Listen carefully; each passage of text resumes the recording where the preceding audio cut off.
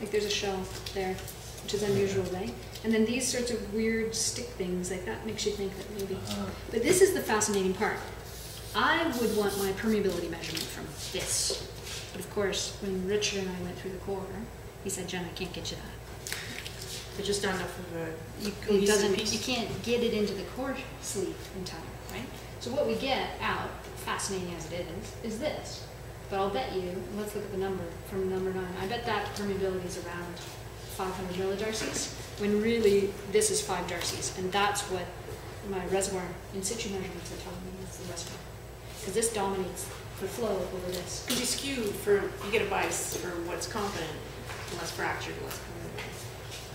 And look, even right below it, this is what I want that. Tell me what the permeability of that is. I don't know, 20 darcies. It would blow through the tool too fast, right?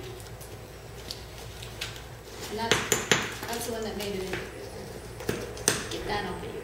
I know. Show me again. This one is what you get. So what would be the perm from this one here at number 8, the one above it? That's also pretty high. It's porous, but it's 1430. So 1.4. Yeah, 1.4. So this is, so that's better, but again, it's not what we're trying to measure. So this one is what we get for core analysis. That's the one we can actually measure because it makes it into the sleeve. You can put it into the tool and the apparatus to measure the permeability.